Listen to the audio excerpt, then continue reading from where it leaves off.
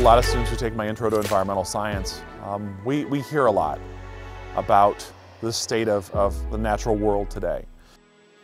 And our perspective on the natural world is informed by a mixture of faith and reason. We look at things from a scientific perspective.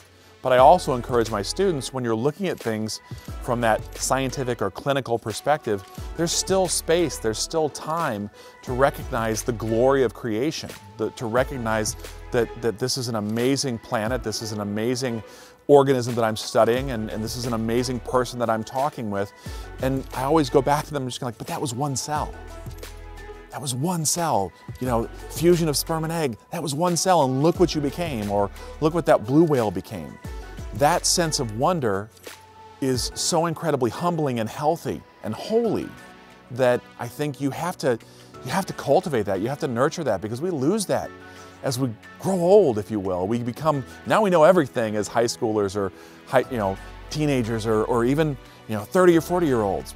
There's so much wonder that's still there. And I think if we keep maintaining and cultivating and nurture that, I think that makes us a better person. It certainly helps us to care for God's creation and be the faithful stewards that Laudato Si and Pope Francis call us to be. Every integration of faith and reason allows us to do that.